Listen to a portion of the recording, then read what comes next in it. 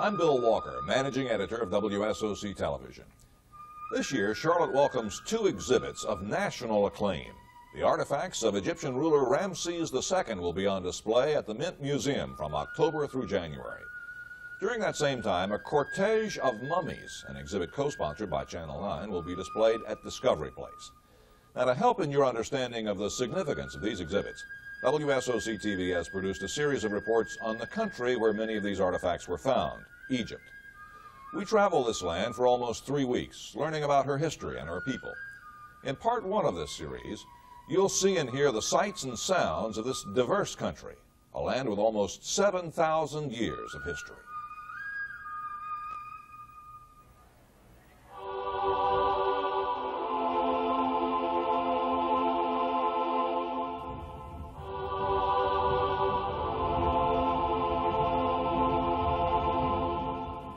The Great Pyramids, symbols of Egypt recognized around the world. Camels and their drivers silhouetted against an Egyptian sunset.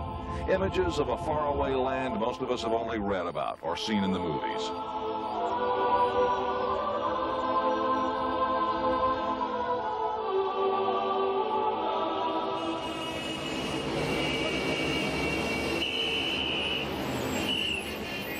But there is another Egypt, a modern, crowded country of 52 million people, a proud nation struggling against widespread poverty at home and fighting for a place in the modern world.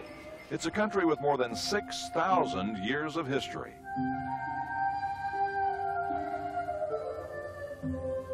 Its culture is a blend of Africa, Europe, and Asia.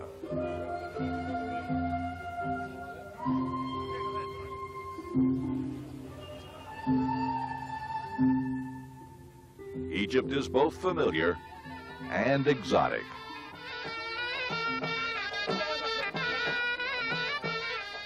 A trip to the market is woman's work here.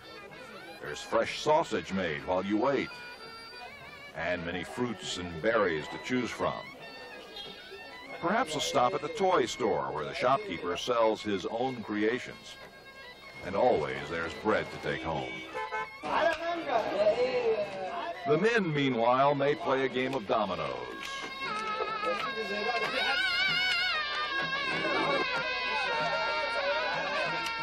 Or perhaps smoke their water pipes.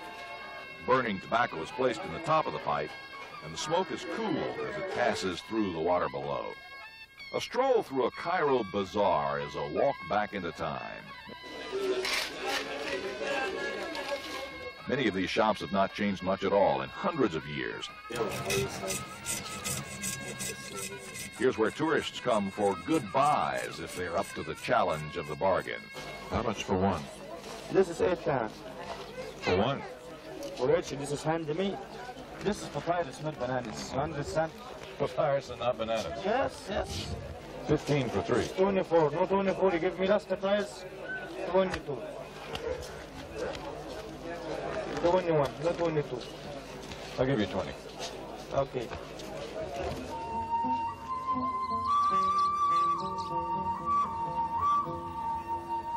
Egyptians live along a narrow, fertile stretch of land that runs along the Nile River. Farmers have small crops of vegetables like onions. This farmer is pulling sweet leaves from a tree, leaves that will later be turned into marmalade. Although much has been done to modernize irrigation along the Nile, many farmers still depend on primitive methods for water. And in southern Egypt, the weather is usually hot. Often animals still outnumber vehicles on the street, and the smell of dung hangs heavily in the air. Everywhere there are flies. In a land where it almost never rains, streets are always dusty or muddy from meager attempts to hold down the dust.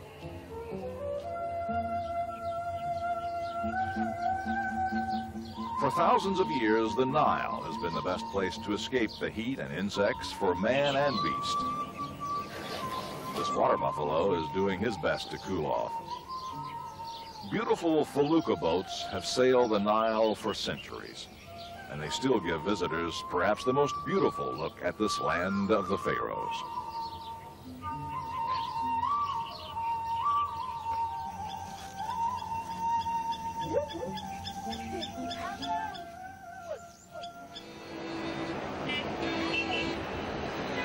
A quiet sunset along the Nile ends abruptly in Cairo.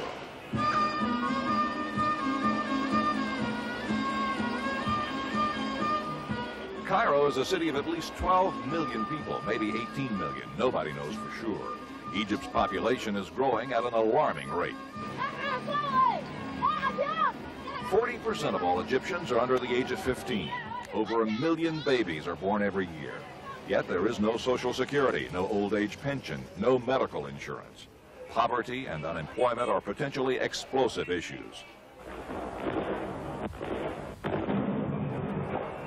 Ironically, the most infamous political violence in modern Egypt was not, on the surface at least, a social protest. Religious radicals assassinated President Anwar Sadat in 1981. The news was shocking for Americans who had come to think of Sadat as a friend. His meeting with President Carter and Israeli Prime Minister Begin at Camp David had led to the Egyptian-Israeli peace treaty.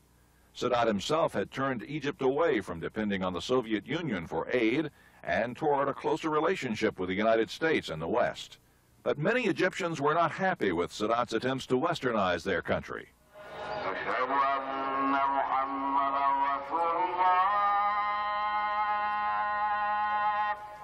At thousands of mosques throughout Egypt, Muslims remove their shoes in a daily public ritual that symbolizes this nation's religious and social conservatism.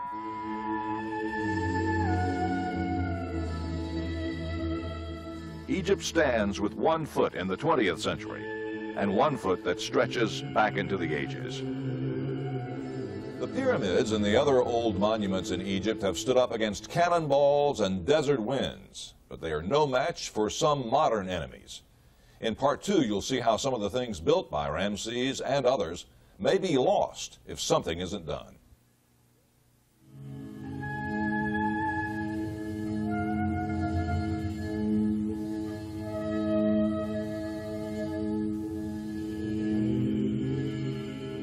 All over Egypt, there are reminders of Ramses the Great.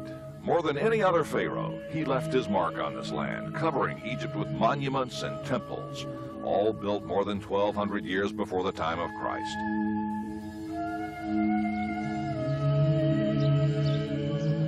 The Ramesseum was a mortuary and temple, one of the largest in Egypt. It was this temple that inspired the poet Shelley to call Ramses King of Kings.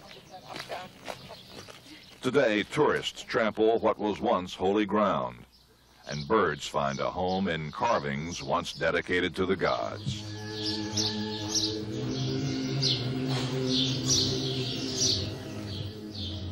Near the front is the fallen head of the Ramses statue, cut from a single stone. It fell during an earthquake in the year 27 BC.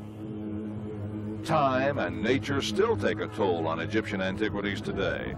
The Great Pyramids and the Sphinx are no exceptions.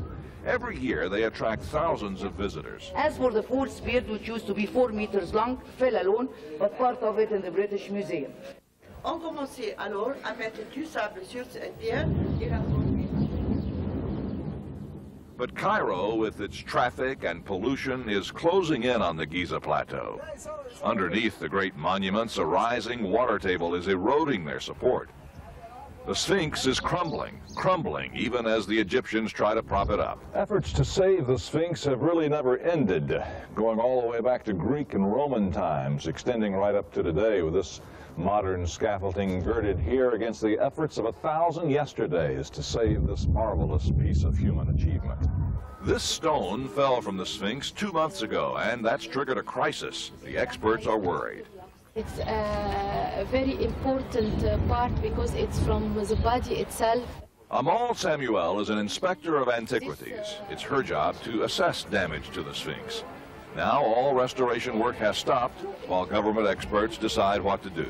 They haven't decided what to do yet. I think not yet, because it's not easy to decide a decision for this great Sphinx.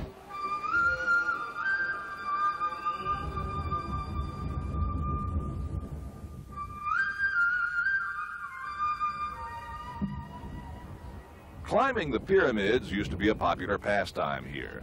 To protect the pyramids and the tourists, climbing is now forbidden, but some do it anyhow. There are about 80 pyramids in Egypt, but the 3 in Giza are the largest and the most famous.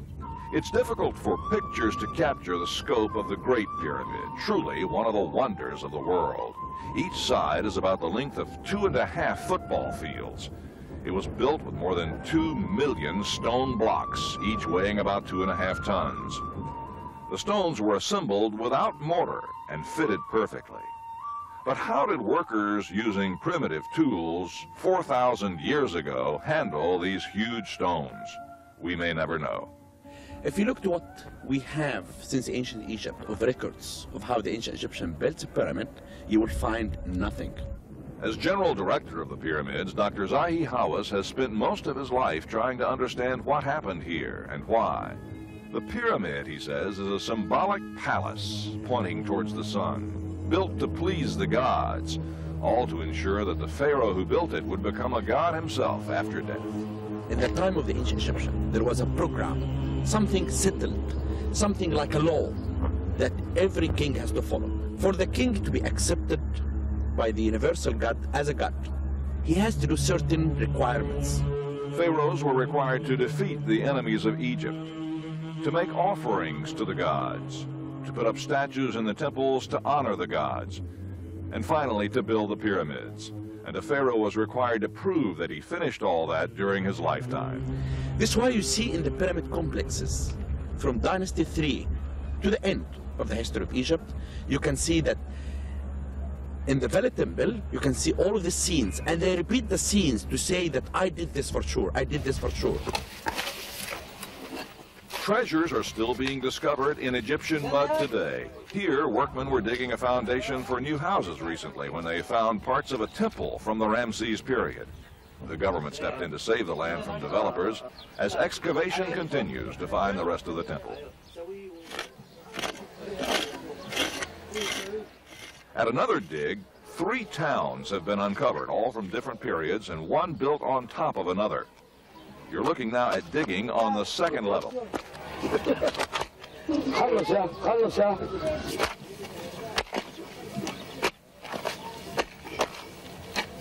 Workers at this site are bringing up ancient mud that has covered this area for thousands and thousands of years, and bringing it up in small amounts in a seemingly primitive kind of way, but a way that is necessary nevertheless to protect the valuable archaeological discoveries below. To take a few centimeters after a few centimeters, because we suspect that there are objects here, fragile and easily broken, so that we have to work very carefully. Each time the earth is turned over, it may yield a valuable piece of Egyptian history. Symbols of life. Mohammed El-Sagar is general director of monuments in this part of Egypt, and he showed me colorful pieces of pottery. A column from a Ramses temple found here. You would have stood here? Even a stone drain where ancient Egyptians once took a shower. Day by day, pieces of the past pile up. If you're accustomed to seeing stuff like this only in a museum, you're astounded by the sheer volume of the discoveries here. A young boy washes the mud of the centuries off each piece. His are the first eyes to see them clearly in thousands of years. When dams were built along the Nile River, many old temples were lost, covered by the waters of Lake Nasser.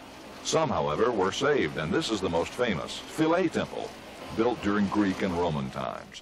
Once half covered by the waters of the lake, it was moved to this island, where it's now open to visitors.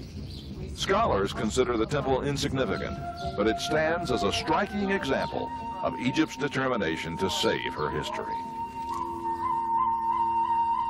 Our next segment focuses on the one thing Egypt could not do without, the one thing that dominates Egyptian history from ancient times until today, the Nile River.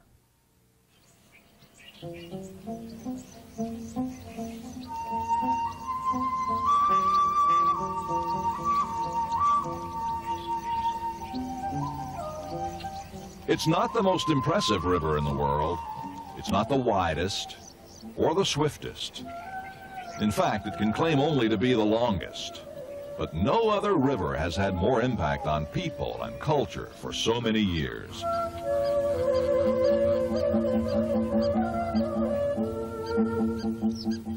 The high dam at Aswan has harnessed the power of the Nile and sends it across the desert to remote villages and towns. If you're visiting Cairo, this might be your only view of the Nile. Some tourists see it from the luxury of steamers that cruise up the river. But the best way to see the Nile is the way ancient Egyptians saw it, from the felucca boat. Our guide finds an available boat for us, and we set sail.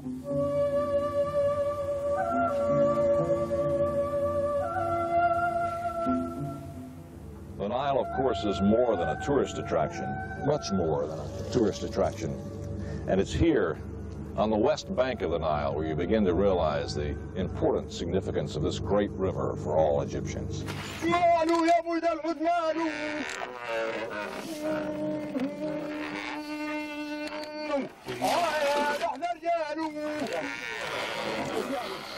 A farmer sings as he pulls water from the Nile, his song part of the symphony of life along the river.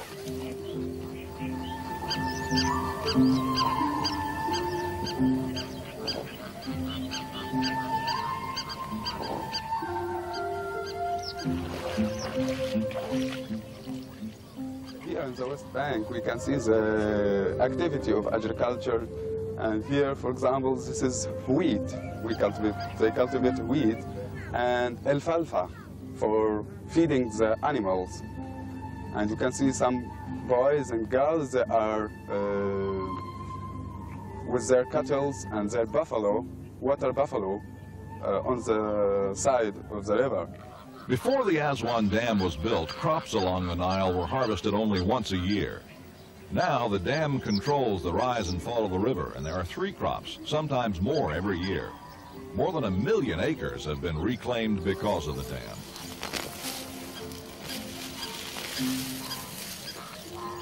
Yet some farmers still have land controlled by the Nile.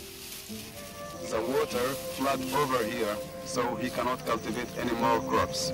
So this is the only crop which he cultivated, is onion and eggplants and some tomatoes and some other vegetables.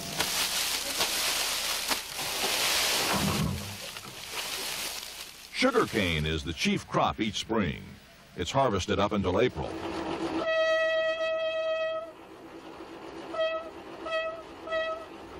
And loaded on trains to go to market. The Egyptian government has encouraged development of the fishing industry by building a fish farm on Lake Nasser.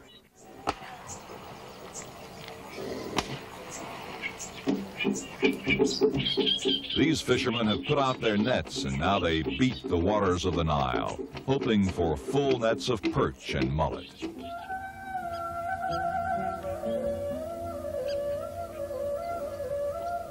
When Herodotus, the Greek historian, visited Egypt in 450 BC, he wrote, "Egypt is a gift of the River Nile." Even today, nobody in Egypt would disagree. Without the River Nile, there is no civilization. River Nile, it means life.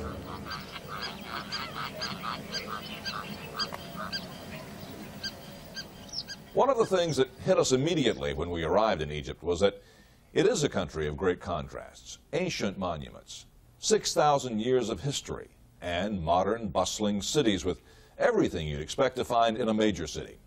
I wanted to take a look at some of the villages where not much about Egyptian life has changed, but even there we found some surprises. About 40% of all Egyptians now live in towns, and more people want to move to towns and cities where there's promise of a better life.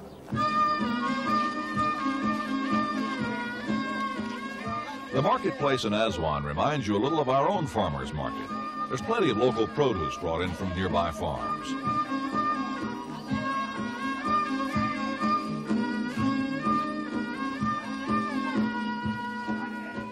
And And plenty of fresh meats available, though it's not refrigerated or protected from the flies.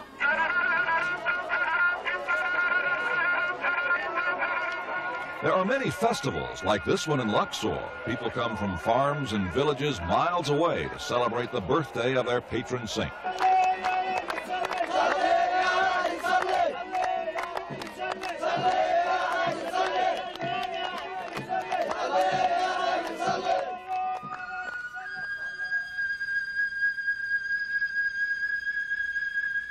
But Egypt's heart and soul have been linked to the land for thousands of years. There are few machines. Most work is still done by hand. Before the fields can be cultivated, a farmer must be sure his irrigation ditches are ready. Only then will his crops get precious water from the Nile. Most of Egypt is sand and rock, but where the waters of the river can be diverted, there are crops and farming villages. Here, small irrigation ditches like this one turn the desert into fertile farming area. As you can see, these vines are full of tomatoes. Water is never taken for granted when it must be sought out and saved. People here are friendly. Even the children are unafraid of strangers. Village life is a constant reminder that there is work to be done.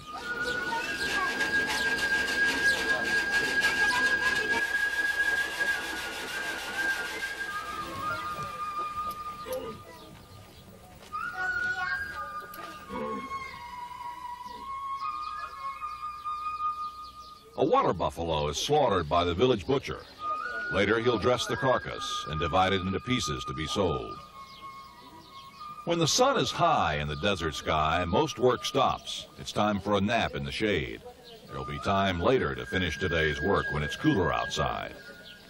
There's not even much going on at the village gathering place, the post office. We stop at the home of a 96-year-old man. We are told he is Mohammed, the big man of the village. While we wait for tea to be served, our guide talks with our host in Nubian, a language spoken by these people whose ancestors lived in southern Egypt. Lizards on the wall are friendly, and like everything else here, they have a purpose. They eat the flies.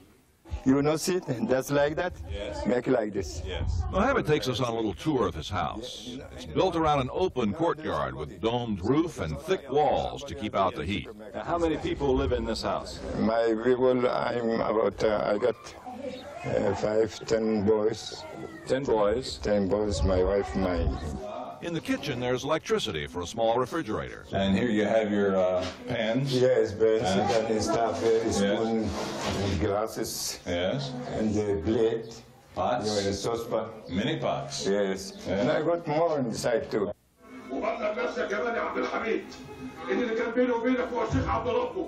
Next door, Mohammed's wife is watching television, and he jokes that before he bought the TV set, his wife was always very busy. Television. Yeah, television. She uses it all the time. Yeah. She likes. He says now when she comes home from shopping in Aswan, she sits right down and watches television, which she likes very much. It's best thing to do. Before we leave, there's time to meet all of the grandchildren. Cairo people is like the And American. Mohammed has a final message for everyone in America. I like the American people. He says only America can stop the fighting in the Middle East. He likes Americans and hopes they will do that because too many people are being killed. Because many people every day dead. No good. People killed, no good.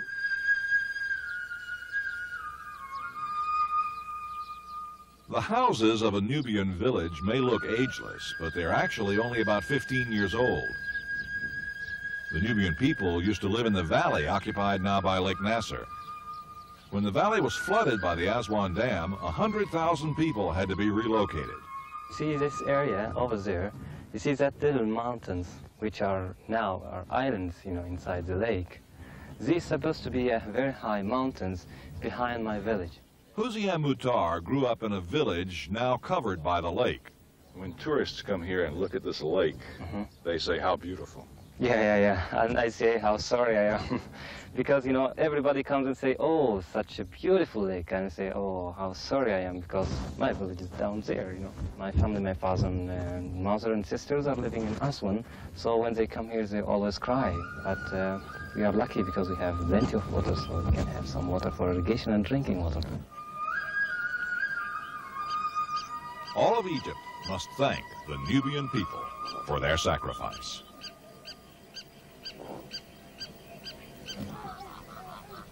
If you visit the Ramses exhibit while it's in Charlotte, you'll see a very impressive statue of the king out in front of the museum. That statue was found in Egypt, where Ramses spent 65 years building monuments and temples. Next, we see the biggest one as we return to the land of the Pharaohs.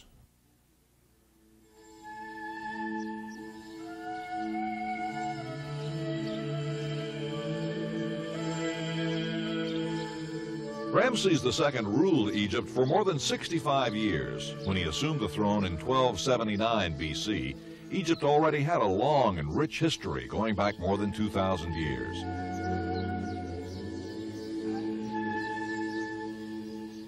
Other kings had covered the land with monuments and temples.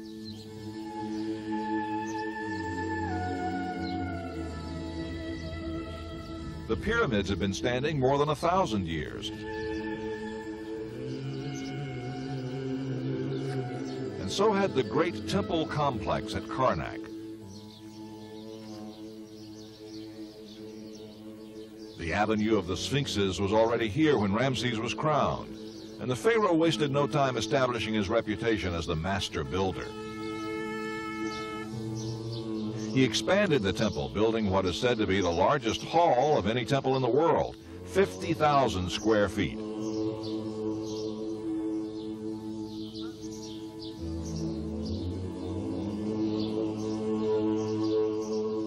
The roof is gone now, but still standing are the 134 columns that once supported it. Nearby, at the Temple of Luxor, Ramses put up more huge statues of himself. And on some of the statues of his father already in the temple, Ramses scratched out his father's name and replaced it with his own. In such a hurry he was to be immortal. But it is here at Abu Simbel where we see the real crowning achievement of the pharaoh Egyptians call Ramses the Great, building this temple for his wife, Nefertari, and then creating this enormous temple for himself, the great temple of Ramses II. For this, history has named him the master builder. Others have called him an egomaniac, and that he may have been. But what a glorious monument he has left us to ancient Egyptian life.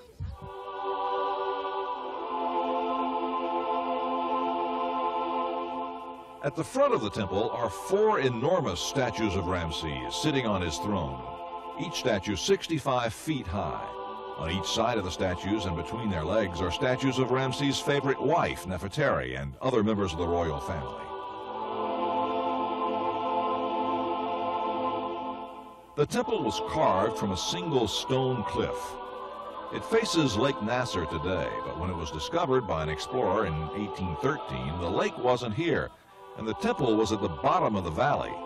Before the valley was flooded, there was a campaign to save the temple. Contributions poured in from around the world.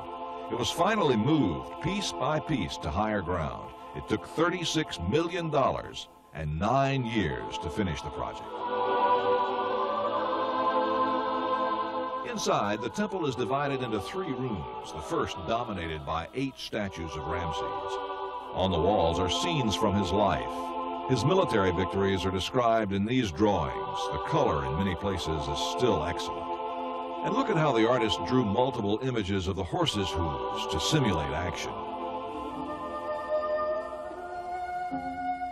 Nearby is part of the treaty between Egypt and the Hittites, believed to be the first treaty of its kind in history. Around the room there is graffiti on the walls, some of it dating from the 1800s, and right next to it, Egyptian graffiti, written in hieroglyphics. All the Egyptian pharaohs believed they would become gods after death. But when he built this temple, Ramses set himself apart. He became the first king to declare himself a god while he was still alive. In the last room of the temple, called the Holy of Holies, Ramses placed statues of Egypt's three most important gods. And there, sitting between them as a god, he put a statue of himself. You will notice that there is no any colors, any traces of any colors in this hall. There are carvings. Only carved, only carvings, because it was all this room was covered with gold. The entire room? Yeah. The temple was built facing east toward the rising sun, and twice a year on the spring and fall equinoxes, the first rays of the sun beamed directly into the Holy of Holies. And when you imagine that all this room was covered with gold, and statues also were covered with gold, and the doors are closed and people waiting outside. Imagine that what happens when these doors are open and the sun's reflection is facing the people. They will believe that the God is in there.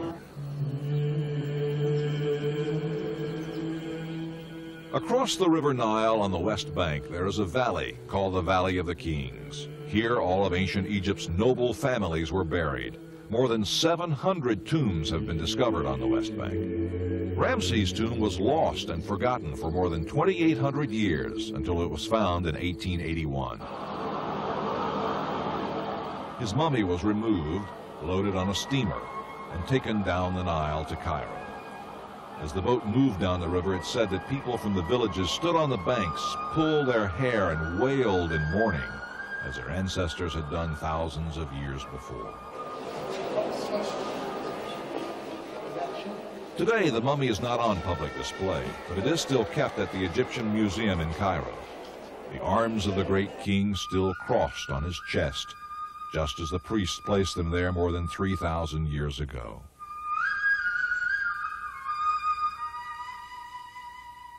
On the walls of his temple at Abu Simbel, the pharaoh had written, "Ramses will live forever." Eternity has rarely seemed so possible for merely mortal men. Channel 9 is proud to be part of the exhibits coming to Charlotte this year, both Ramses II and a cortege of mummies. And we hope this series has helped you have a better understanding of Egyptian culture and history.